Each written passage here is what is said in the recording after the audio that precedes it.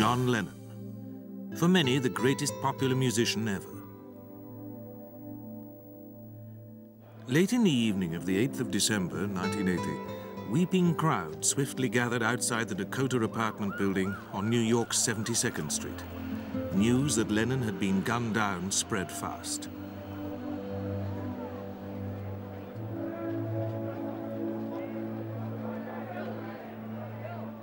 Lennon was rushed to the Roosevelt Hospital, but was dead on arrival.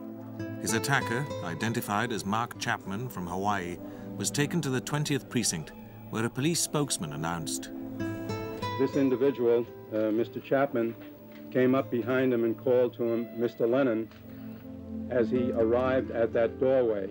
And then in a combat stance, he emptied the Charter Arms .38 caliber gun that he had with him and shot John Lennon."